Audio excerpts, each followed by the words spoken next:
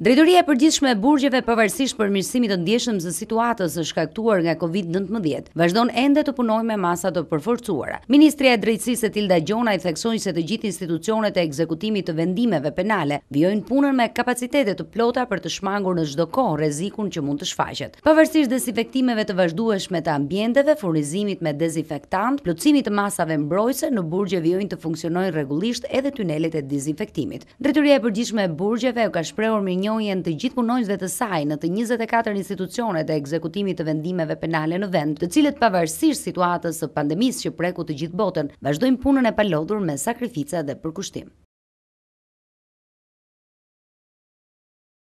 Mbrëmja e 18 majit ka rikthyer në Vlora atmosferën e munguar të mbrëmjeve verore. Hapja e lokaleve dhe muzika që vinte nga to i ka shtuar gjallërinë lungomares. Atmosfera është vlerësuar si mjaft pozitive, si nga ana vizuale ashtu dhe ajo psikologjike. Por qytetarët në ditën e parë të hapjes së lokaleve kanë preferuar të shijojnë më shumë duke i parë sesa duke i frekuentuar. Ndërkohë që për qytetarët situata vlerësohet si pozitive, nuk mendojnë të njëjtën gjë pronarët e lokaleve, të cilët nga njëra anë vlerësojnë faktin që më në fund u rihapën, apelojnë për një rishikim të paketave fiskale në ndim të tyre.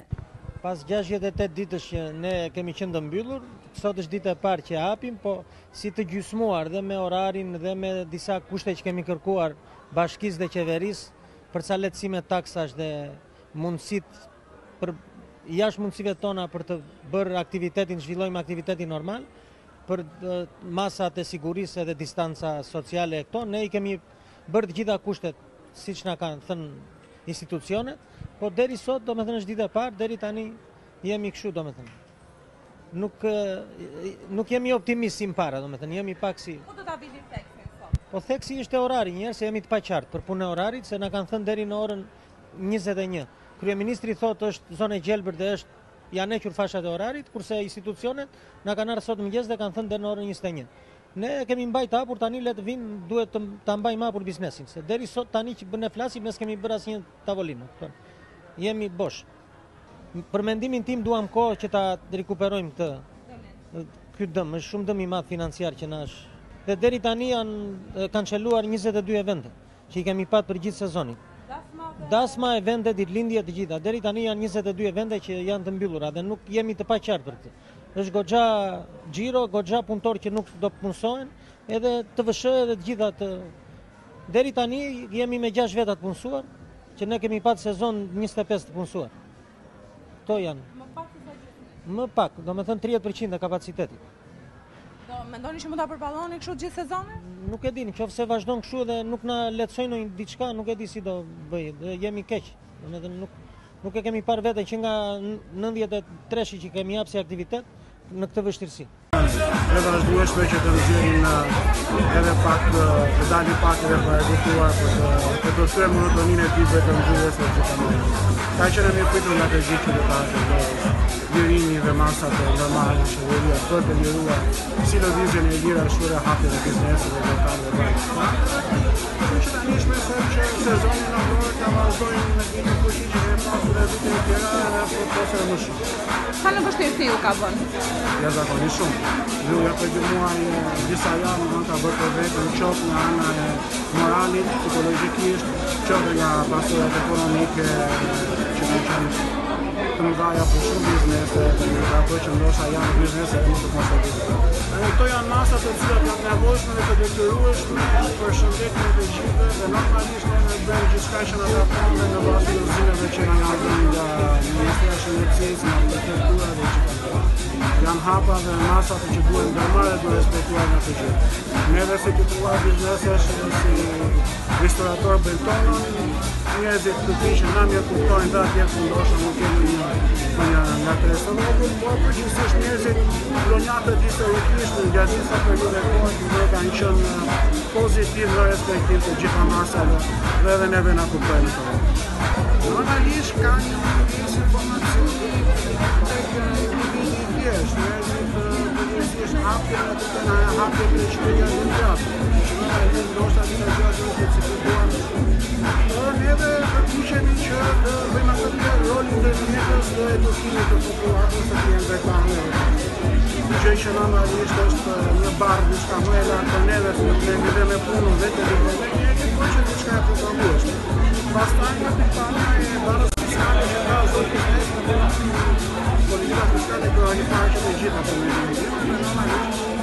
ndihmore të biznesi në këtë moment. Sepse ekonomia e individit është deri diku e cënuar tashmë, detyrimisht edhe konsumi edhe ekonomia e bizneseve vjen edhe këtu. Duke shpresuar se gjërat do të shkojnë drejt normalizimit të plot, pronarët e lokaleve nuk harrojnë të ftojnë vizitorët në qytetin e Vlorës. Krahas frikës që solli në familjet vlonjate koronavirusi, pasojat më të mëdha të tij po ndihen sipas qytetarëve vlonjat pikërisht në këtë periudhë, që frika është zbehur disi dhe situata po i rikthehet pak na pak normalitetit. Të pyetur se sa dhe se si ka ndikuar në gjendjen ekonomike të familjeve të tyre, qytetarët vlonjat shprehen se ekonomia e tyre përgjatë kësaj periudhe ka pasur vështirësi të mëdha. Të pyetur se sa dhe se si ka ndikuar në gjendjen ekonomike të familjeve të tyre koronavirusi, qytetarët vlonjanë shprehen se ekonomia e tyre përgjatë kësaj periudhe ka patur vështirësi të mëdha. Për shkak edhe të mbylljes së gjithë vendit, gjendja e tyre financiare është përkeqësuar, si dhe një pjesë e tyre i është dashur të harxojnë të gjitha kursimet që kanë hequr më njanë gjatë kësaj kohe. Kjo dhe për shkak të vështirësive që kanë hasur. Disa prej tyre i kanë mbështetur dhe fëmijët, pa mbështetjen e të cilëve situata do të ishte e pamundur për të përballuar. Shqetësuar ndopak nga Covid-19.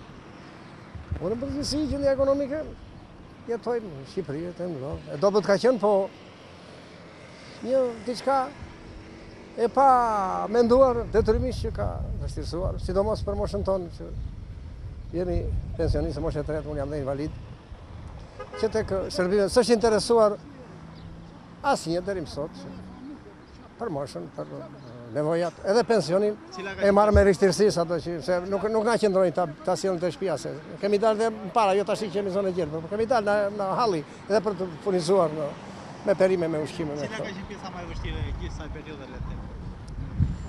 Ajo thuaj se fillimi edhe mbarimi edhe po vazhdoi dhe akoma e vështirë, gjithnjë është pana ekonomike. Ja keni dalë me forcat tona. Gjithnjë totalisht me forcat tona, fëmijët janë familje më vete, andaj nga janë, shikojnë veten e tyre. Si pensionista, me forca tona, me pensionin. Doni se mbaroj gjithçka? Ato s'mund të japon atë përgjigje. Për të marru ato janë, ka analista, ka ekonomista që merren me për ekonominë vështirësi të mëdha pritet. Doni se të stabilizohet situata? Me vonesë ndoshta. Po që se të zhduket. Faleminderit shumë. Edhe juve. Ekonomike dhe financiare. Shiko, Kovi jo për neve, jo për individët, po, jersa është shteti, që ka rënë neve për individin, e njëjta gjë është. Për juve personalisht, cila ka qenë pjesa më e vështirë? Më e vështirë, tash unë kam 2 muaj e gjysmë që kam qenë brenda. Sot kam dalë për herë të parë. Çfarë ju ka mbajtur brenda? Frika më gjitha? Jo sepse është frika, po në ratë parë njerëzit duhet zbatojnë ligjet e shtetit. Ligjet e shtetit. Sa i di shteti, ne nuk i dim, ne jemi njerëz të thjeshtë. Edhe vetëm atë, edhe zbatojnë vetëm ligjet e shtetit, jo frika. Se njerëzit nuk kanë frikë. Na shteti kanë frikë njerëzit, na ligjet e shtetit. Ju personalisht mendoni se mbaroi rreziku apo ekziston ende rreziku? Shiko tash, jo sepse rreziku gjithmonë njerëzit kur e mendojnë se rreziku mbyll, duhet shikojnë nga mbrapa se mendohet që nga mbrapa mos hapet më e madhja akoma. Jeni ende i friksuar? Unë jo, asnjëherë i friksuar. Njeriu po pati frikë, nuk ka di. Njeriu asnjëherë. Keni pas mbështetje për sa i përket gjendjes ekonomike dhe financiare? Dgjoj, unë mëzuri në fshat, pavarësisht se jam qytet, po mëzuri në fshat. Edhe kam qenë me gjithë plakën atje.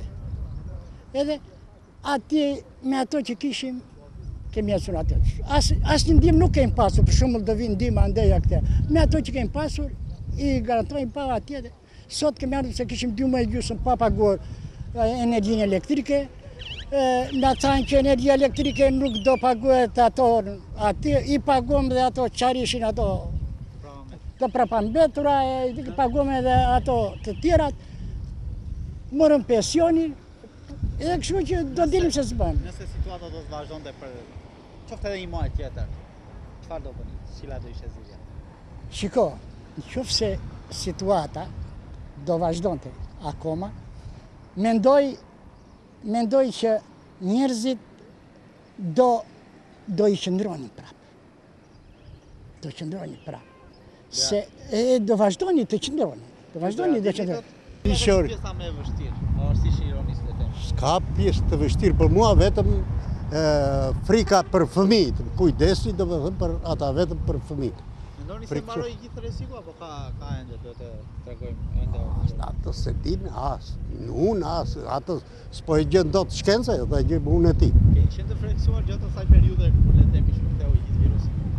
Patjetër thash për fëmijët. Fëmijët, pa ne, mosha jonë dashi e ka busa e ditë.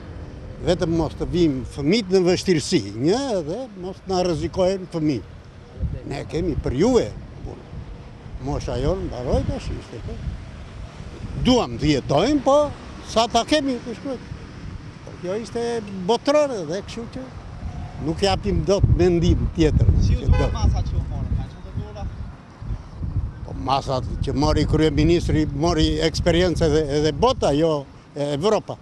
Ato që mori kryeministri Rama për Shqipëri. Mbas Italisë, po kanë qenë durat edhe eksperiencë e tij u vazhdojnë në tërë Evropën. Qytetarët vlonjat dhe njerë vlerësojnë masat që u morën për COVID-19 dhe shikojnë si thelbësore zbatimin e këtyre masave për mbrojtjen e jetesës ndaj armikut të padukshëm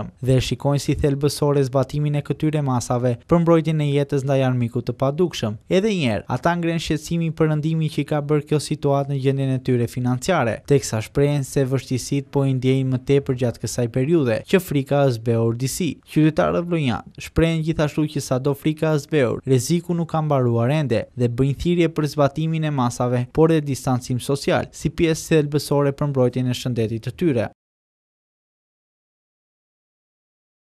Rritet ndjeshëm numri i të infektuarve, konfirmohen 15 raste të reja në 24 orët e fundit. Megjithatë, Ministria e Shëndetësisë thotë se situata epidemiologjike paraqiten të qëndrueshme mbështetur në identifikimin e rasteve të reja, hetimin aktiv të tyre dhe numrin e pacientëve që po trajtohen në spital. Gjatë 24 orëve të fundit janë testuar 186 qytetarë si të dyshuar të prekur me COVID-19 dhe janë konfirmuar pozitiv 15 raste. Shpërndarja gjeografike e rasteve është si vijon, 13 raste në Durrës, një në Tiranë dhe një në Shkodër, kontakte të rasteve të mëparshme pozitive. Deri më sot janë konfirmuar pozitiv me COVID-19 në gjithë vendin 964 qytetarë. Të shëruar janë 16 pacientë në 24 orët e fundit, nga rastet totale rreth 79% janë shëruar. Rastet aktive aktualisht janë 175 persona aktiv me COVID-19, kryesisht në Tiranë, Durrës, Krujë dhe Shkodër. Gjendja në spitalin infektiv paraqitet të qëndrueshme prej ditësh me 15 pacientë të shtruar dhe vetëm 3 prej tyre janë në terapinë intensive. Nga fillimi i epidemisë janë kryer mbi 13.000 teste molekulare dhe serologjike. Deri më tani janë mbi 1.000 testime serologjike, një personel shëndetësor me një pozitivitet të përgjithshëm rreth 8%. Ju bëjmë dije të dhënat e 24 orëve të fundit të situatës COVID-19 në vendin tonë. Situata epidemiologjike në vend paraqitet e qëndrueshme, mbështetur në identifikimin e rasteve të reja, në hetimin aktiv, si dhe në numrin e rasteve të hospitalizuara. Gjatë 24 orëve të fundit, janë testuar 186 qytetarë, si të dyshuar të prekur me COVID-19 dhe kanë rezultuar pozitiv 15 prej tyre.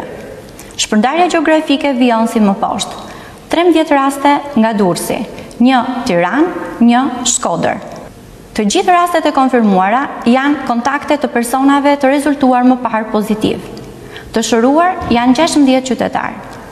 Në spitalin infektiv, gjendja vijon të mbetet e njëjtë, 15 janë pacientët e hospitalizuar, 3 prej tyre në terapi intensive. Deri më sot janë konfirmuar pozitiv me COVID-19 në vendin tonë 964 qytetarë, 79% të cilëve janë të shëruar. Në vendin tonë aktualisht janë 175 persona aktiv me COVID-19, kryesisht në Tiranë, Durrës, Krujë, Shkodër. Nga fillimi i epidemisë, deri më sot janë kryer mbi 13.000 testime molekulare dhe serologjike. Deri tani, mbi 1.000 testime serologjike janë kryer në personelin shëndetësor me një pozitivitet rreth 8%. Ministria e Shëndetësisë dhe Mbrojtjes Sociale fton qytetarët të jenë të kujdesshëm, të zbatojnë masat e vendosura. Për çdo shenjë klinike, lutemi kontaktoni në linjën unike të urgjencës kombëtare 127. Për informacione të tjera rreth COVID-19 për këshillim psikologjik, keni në dispozicion linjën e gjelbër 0800 40 40. Ministria e Shëndetësisë dhe Mbrojtjes Sociale fton qytetarët të tregojnë të kujdesshëm duke respektuar masat e vendosura. Nëse keni shenja klinike të COVID-19, telefononi në numrin unik të urgjencës kombëtare 127. Për informacion në lidhje me COVID-19 dhe këshillim psikologjik, ju lutem telefononi në linjën e gjelbër 0800 40 40. Kryeministri Edi Rama, duke folur për fazën e lehtësimit të masave kufizuese ndaj pandemisë, theksoi se do të vijojë me hapjen e kufive toksor, aty me Kosovën, me hapjen e turizmit, por transporti publik duket pak i vështirë për të rinisur. Për sa i takon menaxhimit të pandemisë, sipas kryeministrit, notat që na vën të tjerët është shumë e lartë deri tani, por mbetemi shqetësuar se si do të vazhdojmë përsëri me hedhjen e hapave të fundit të hapjes. E vetmja gjë që nuk do hapet ose e vetmja që nuk do të hapet ende do të jetë transporti publik, pasi përbën problem shumë të madh për arsyet që kam thënë. U shpreh ai. Turizmi do të hapet, por ka problemet e veta. Do të mundohemi ta menaxhojmë sa më mirë, por për popullin dhe njerëzit kontribues është e pamundur. Dhe siç e kam thënë brenda majit, por do të shohim se çfarë do të ndodhë të jarë. Çfarë shifre do të kemi? Do hapim dhe kufit toksor për të bërë të mundur hyrjen e shqiptarëve në territorin e Shqipërisë. Kufit me Kosovën dhe kufit e tjerë që kemi, theksoi Rama. Në vijim Rama tha se ne do të hapim kufirin me Kosovën dhe kosovarët të vinë në Shqipëri, pastaj i takon qeverisë së Kosovës të vendos. Kryeministri shpjegoi se në zonat e kuqe orari mbajtjes hapur të bareve dhe restoranteve është deri në orën 21, kur ndalet dhe qarkullimi i qytetarëve. Kjo edhe për pak kohë deri në heqjen e kufizimeve. Rama tha se ekonomia vitin tjetër do të jetë më e mirë nga sa ishte para pandemisë. Ne do të kemi një periudhë rezistence deri në shtator. Do të mbledhim gjitha forcat dhe do të marrim vrull deri në fund të vitit. Viti i ardhshëm nga pikpamja ekonomike do të jetë vit më i mirë se sa ç'kishim situatën para se të vinte COVID-19, u shpreh Rama. Trafiku mbetet ende një problematike pas zgjidhur në qytetin e Vlorës, kryesisht përgjatë sezonit veror. Kjo dhe për shkak të fluksit të lartë të qytetarëve apo dhe turistëve që vinë gjatë verës dhe qarkullojnë në rrugët e qytetit, por dhe numrit të shtuar të automjeteve gjatë viteve të fundit. Problematik për sa i përket trafikut, ka qenë shpesh edhe segmenti rrugor, i njohur ndryshe si rruga e Gjykatës, pjesë e rrugës së unazës së madhe të qytetit. Shpesh kjo rrugë bllokoi për shkak të parkimeve të gabuara, ose thënë ndryshe, parkimeve në zona të palejuara, duke shkaktuar më tej bllokim të qarkullimit. Duke ditur vështirësitë në këtë segment rrugor, Bashkia e Vlorës ka ndërhyrë në përmirësimin e situatës. Për sa i përket vendosjes së sinjalistikave, në të tashmë janë vendosur trafikndarset, të cilat do të përdoren për ndarjen e dy senseve të rrugës. Për shkak të ngushtësisë, por edhe parkimeve të cilat vendoseshin përgjatë rrugës së Gjykatës, pjesë e unazës së madhe të qytetit, tashmë Bashkia e qytetit të Vlorës ka filluar të vendosë edhe sinjalistikat në këtë rrugë për të ndarë të dy kajet e trafikut. Siç mund ta ndiqni edhe nga pamjet, bashkëpinës time në këtë rrugë janë vendosur edhe trafikndarset provizore për të ndarë të dyja kajet e trafikut. Ndërsa për sa i përket situatës në këtë rrugë do të fillojë dhe të normalizohet në vendosjen e sinjalistikave në ditët e ardhshme për t'i dhënë fund një prej rrugëve më kryesore të qytetit të Vlorës dhe problematikave që hasen shpeshherë në këtë rrugë për sa i përket trafikut, i cili shpeshherë por gjatë sezonit veror mbetet tepër i rënduar. Këto trafikndarse tashmë do të eliminojnë dhe parkimet e gabuara, që ndodhin shpeshherë në këtë segment rrugor, teksa do të përmirësojnë ndjeshëm dhe trafikun, pasi rruga tashmë do të bllokohet më nga automjetet që zgjedhin të parkojnë në të, duke i dhënë frymëmarrje të gjithë qarkullimit. Tashmë rruga e Gjykatës do të ketë më së miri dy senset e lëvizjes të ndara nga njëra tjetra. Një problematik tjetër që hasin në këtë segment ka të bëjë dhe me parakalimet e makinave, teksa kjo problematik tashmë përmirësohet ndjeshëm me vendosjen e këtyre sinjalistikave. Shpeshherë parakalime sado që të ndaluara me sinjalistik në të segment rrugor bëheshin burim aksidenti dhe më pas sillnin bllokimin e trafikut, devijimin e qarkullimit dhe një kaos të vërtet në këtë segment rrugor, i cili është edhe një prej segmenteve më kryesor të qytetit të Vlorës. Me vendosjen e trafikndarësve, askush në automjetet nuk do ketë mundësi të kryejë parakalime dhe qoftë këto parakalimet e gabuara, çka do të ulë dhe numrin e aksidenteve në këtë segment rrugor.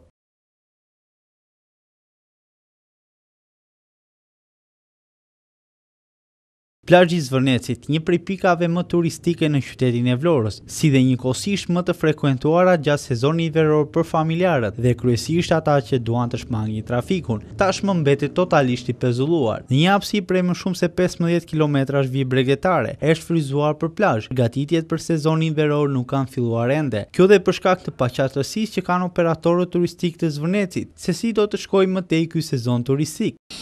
Plazhi i Zvërnecit, një prej pikave më turistike të qytetit të Vlorës dhe më të frekuentuara gjatë sezonit turistik, kryesisht nga familjarët, tashmë mbetet krejtësisht i pezulluar. sezoni turistik dhe përgatitjet për sezoni turistik në plazhin e Zvërnecit nuk kanë filluar ende. Kjo dhe për shkak të mos lejimit të pushimeve në plazh, por dhe mos frekuentimit të plazhit. Teksa operatorët turistik të cilët operojnë në plazhin e Zvërnecit shprehen se janë ende të paqartë për sa i përket rregullave që duhet të zbatojnë për marrjen e masave kundër Covid-19-s dhe gjithashtu komentojnë dhe urdhrat e qeverisë për mos lejimin e përdorimit të shezoneve në plazhe dhe kryesisht përdorimin e shezoneve vetëm në njësitë hoteliere. Sipas tyre, ky urdhër duhet të rishikohet sërish, pasi nëse qëndron në fuqi do t'i penalizojë ata gjatë sezonit veror dhe nëse ky urdhër shkon në fuqi, gjithë operatorët turistik të cilët operojnë në plazhin e Zvërnecit shprehen se shkojnë drejt falimentit dhe drejt pezullimit të gjithë sezonit turistik. Nëse nuk do të ishim në kohë pandemie, sipas përfaqësuesve të biznesit në Zvërnec, tashmë do të kishim turistët e parë, kryesisht turistët Ballkanas, ndërsa tashmë ata pranojnë që kanë marrë mjaft telefonata nga jashtë vendit për prenotime, por mungesa e informacionit dhe paqartësia se si do të shkojë ky sezon turistik ka bërë që ende mos të kenë asnjë prenotim. Operatorët janë informuar nëpërmjet mediave për urdhrin më të ri të qeverisë për sa i përket vendosjes së shezloneve në njësitë hoteliere. Sipas tyre, ky urdhër duhet të rishikohet sërish, pasi nëse mbetet në fuqi i penalizon ata, teksa disa prej tyre i çon madje dhe drejt falimentit. Keni filluar tashmë përgatitje për sezonin turistik. Jeni mbas apo jeni në kohë për to? Jemi mbrapa pasi nuk dim se çfarë duhet të bëjmë, se s'na ka asnjë rregull, asnjë informacion për rregullat e Pra jeni të paqartë informacione le të. Po. Nëse zot ishte pandemia dhe zot ishte kjo vonesë e informacione, çfarë do kishit përgatitur tashmë? Do ishin gjitha gati. Do ishin gjitha gati dhe me kohën që po mbam, për shembull do kishim turista në ambientet tona. Situata në të cilën gjendeni, sa dëme ju shkakton qoftë edhe në pagat e punonjësve, por edhe në pjesën e biznesit? Ky lokal turi 9 muaj mbyllur dhe 9 muaj këtu ka vetëm pagesa për ditë, jo roj, jo mirëmbajtje, jo ku diun që nuk funksionon dhe kështu që pagesat janë, shpenzimet janë të mëdha. Presim këto 2 muajt e verës dhe shishe shikojmë që s'dim se që do bëjmë. Se ku jemi. Ka turist deri tani prenotime, po flas për këtë sezon që sapo ka nisur le të them. Po prenotime kanë. Për shembull kam klienta që vinë nga Maqedonia, më kanë marrë në telefon, më thonë çfarë do bëhet, ka thonë nuk e dim, tonë s'dim çfarë do bëhet, do hapet si vjet, do punojnë çadrat. Se kemi iden akoma se paktën para një 2 ditë më mori një klient nga Maqedonia, më tha që do hapet si vjet, si do funksionojë, thash nuk e di. Për sa i përket çadrave dhe shezloneve, një ligj që ka dalë tashmë ka të bëjë se do të vendosen vetëm në pjesën e hoteleve, pra do t'i shërbejnë vetëm hoteleve. Po, kjo ndon shumë, kjo pjesë dhe unë do thosha do kisha një mendim që mund të japin distancën 5 metra, 6 metra, 7 metra, ama të di dhe unë që çfarë do bëjt. Unë po e ta mbaj lokalin bosh, se njerëzit nuk vi, se po se mbajta unë plazhin, po se pastrova unë, nuk vi njerit. Edhe më mirë të jap një distancë, sa të doj. Donë edhe thot 5 metra, 10 metra, s'ka problem, ama e di që kam 5 çadra, nuk kam 10, kam 5, po që do ta mbaj apo. Po distanca 3 metra ja ka përgjithësuar çadrat apo ja ka lënë nisësin? Po, normale që përgjithësuar, nuk ka problema e pjesë, nuk më vret shumë e pjesë se sa më vret pjesa që unë do ta mbaj mbyllur, se kam shpenzuar për të hapur dhe nëse unë nuk mbaj çadra, i bëj ta mbyll lokalin se kush do më vinë në lokal. Po në rast se mbetet në fuqi ligji i sezoneve, a do ta vazhdoni sezonin turistik apo do shkojnë deri për zhvillimin? Po normale, po vazhdoj që të vinë sezonet, okej, kjo se ndërpritet sezonet me të pa me të bë, po me sa e kuptoj unë, nuk vi njëri në plazh, se ai që do vinë në sezon do vinë në lokal. Kjo është problemi. Filluar tashmë përgatitje për sezonin turistik. Jeni mbas për këto përgatitja apo jeni në kohën e dur? Po dhe nashi jemi mbas, nuk kemi përgatitur akoma, nuk i kemi prodhur sezonat. Jemi shumë mbrapa. Nëse s'do të ishte pandemia, le të themi, çfarë do kishit përgatitur tashmë shtesë? Çfarë do kishin vendosur në plazhin tuaj? Do i kishin filluar, do kishin vendosur shezlonat, do kishin pastruar më para, se karantina na mbrapa ne, ngelëm në shtëpi edhe na ngelëm mbrapa. Kjo periudhë ka pasur turist në vitet e kaluara ose të paktën turist brenda vendit le të themi? Po, vitet e tjera ka pasur turist. Tani s'ka ardhur asnjë dhe nuk jam përgatitur akoma që të gjithë Zvërneci nuk është përgatitur për këtë punë. Do i prenotim keni jo? Jo, dhe asnjë jo nuk kemi. Për gjithë muajt e sezonit veror. Jo, nuk kemi. Çfarë prisni nga ky sezon në të cilin ndodhemi? Po inshallah të na lejojnë që të punojmë kryesorja, të kemi turist. Ka pasur ditën e djeshme një njoftim të dhënë nga qeveria, Ministria e Turizmit, por dhe ministritë e tjera të rinj që thuhet që shezllonët do t'i përdorin vetëm pjesa e hoteleve. Jeni dakord me tillë ligj, le të themi? Po me tillë ligj nuk jemi dakord. Derisa për shembull ata do vënë në shezllon ata që janë në hotele, po lutem mua, se mos vën. Të një distancë prej 4-5 metra një me tjetrin e nuk ka asnjë problem. Pra ju penalizon e tillë gjë. Po ta vazhdoni sezonin turistik nëse ky ligj mbetet në fuqi, le të themi? Jo, po ngeli ligjin ne nuk mund ta vazhdojmë këtë sezon. Ne nuk i vendosim dot shezllon, po nuk u vendos na kryeministri nga qeveria të thotë që turizmi u hap. Atëherë ne do t'i vendosim. Sa do me ju shkakton ky ligj? Shumë fare. Afro 15 kilometra vi bregdetare në plazhin e Zvërnecit, mbetet e pezulluar totalisht. Të gjitha bizneset që operojnë në të, ende nuk kanë rifilluar përgatitje për sezonin turistik, teksa paqartësia e udhëzimeve për ta, sidomos frekuentimi i plazheve apo tashmë dhe mosvendosja e shezlloneve i ka penalizuar, dhe nëse vazhdon në njëjta situatë, disa prej tyre do të shkojnë madje drejt falimentit.